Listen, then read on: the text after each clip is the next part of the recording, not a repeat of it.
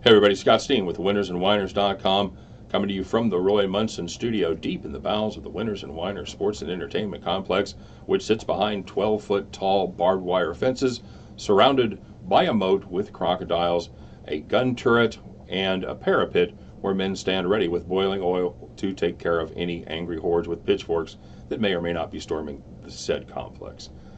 How are ya? Whee! We're having fun. Man, this is this has been a brutal week. Of course, it was brutal for us. Was we go 0-3, and just for good measure, thought I'd go 0-2 over on the premium side as well. So yeah, we after losing the first four, if anyone thought there was a chance in hell that the world would not just get their asses kicked in the Young Guns game, yeah, no chance. That was locked solid. That's the way that was going to go. So on we go, everybody. Couple things. I know I've heard from a number of people, and we've made a couple changes. I sent my team home for the weekend.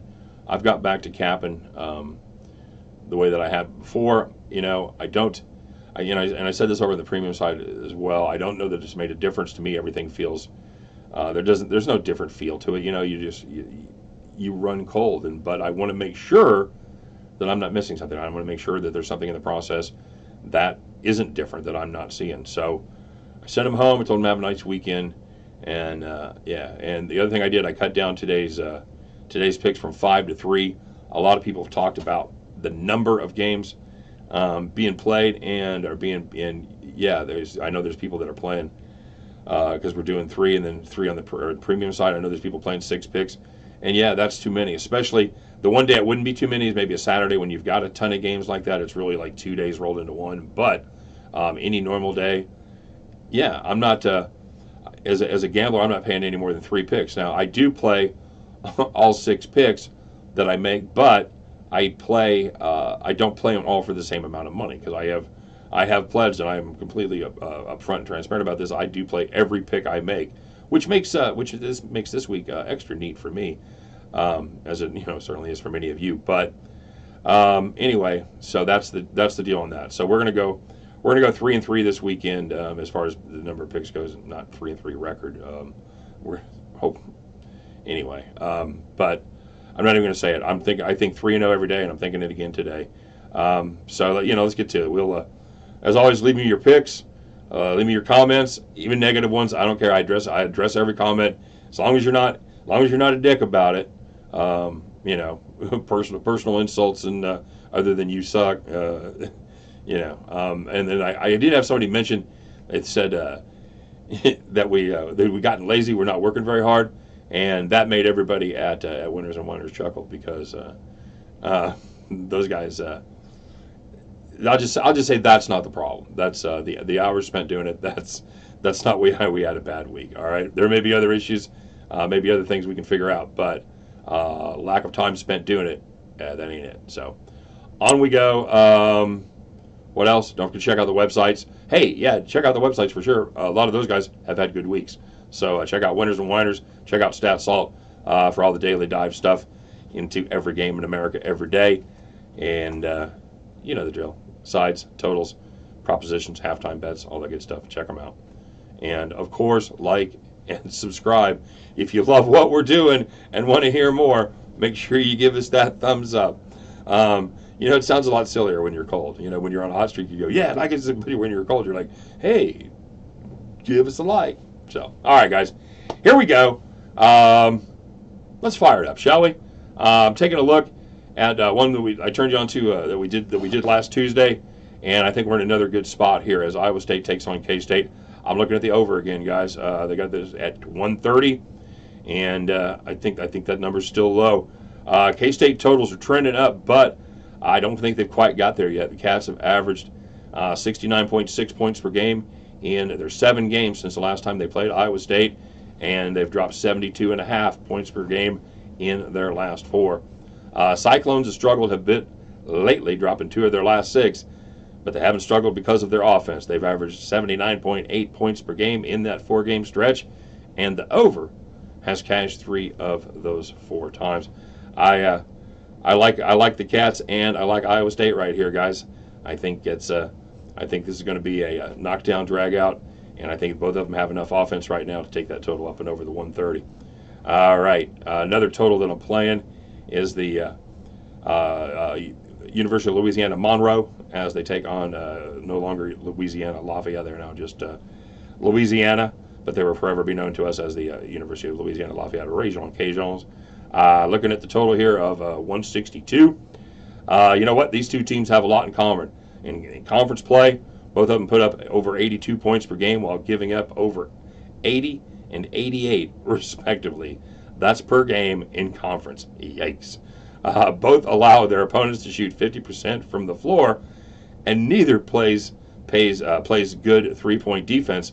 With Lafayette in particular, their main strategy seems to be jumping up and down and screaming, "Hey, look over there," while the guy is getting ready to shoot.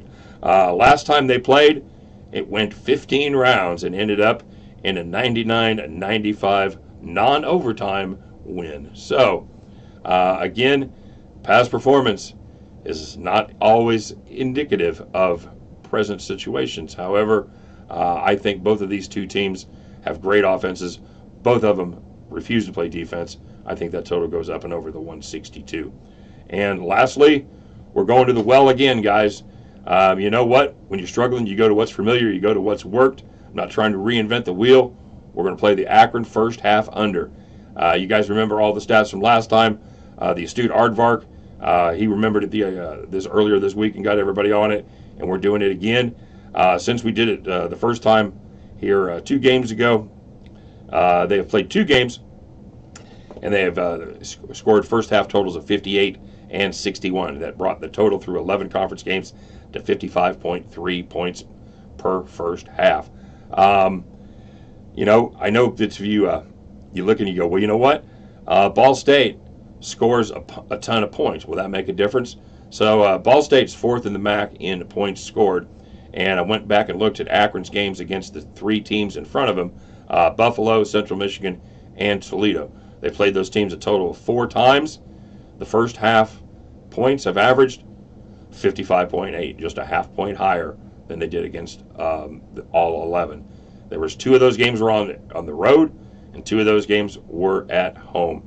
The highest total that they've put up has been 66 in this one. So, yeah, I think that total. And actually, I think I misspoke. I think I said 138 on the other video. I think it's actually 136. 136. So it's yeah, that total should be somewhere down in the neighborhood. They're going to shave us for sure, probably down in the 63 range. I still feel good about that. I think we can hit it again right here, guys. So get yourself down on a couple of the old favorites and a newbie as we get down on the Ball State Akron first half under, Louisiana Lafayette, Louisiana Monroe over 162, and your K-State Wildcats and the Iowa State Cyclones over 130. Let's get down on those 3 bets, guys. At the end of this game, at the end of these games, you can join me. Swear to God, we're going to do it as we head back to the window. All right, let's do our shout-outs. They are short and, well, the ones that hit are sweet. The rest of them, ugly city. Cody L., he hit the Buffalo Toledo first half under. He's wearing his Lefty Rosenthal tee, so that said hopefully he gets his magic. Absolutely. I said anybody that makes a Lefty Rosenthal reference is okay in my book, and he got that first half under to hit. Nicely done. Desert Gambler got down on St. Joe's and Harvard. Miguel got down on Canisius. Time Traveler Steve, he took the Pennsylvania Quakers -4 in the first half. And the astute Aardvark, he had the Cornell under. And that, my friends, completes the list of shout-outs for the evening. You know what? A friend of mine that's a professional handicapper that's been doing this a long time, I was talking to him tonight about my streak. And he said, you know what, dude? Nobody ever wants to try and get well on Friday night in basketball. And, yeah, he was absolutely right. You know what? It's a humbling business. About time you start thinking you're smart, start thinking you know something. Find out the gambling gods go, not so quick. So it's all good. We're still we're taking care of business, and we're ready to start it out today, guys. See you later. Good luck. Talk to you in the comment section. Have a great Saturday, and we'll talk to you tomorrow. Bye bye.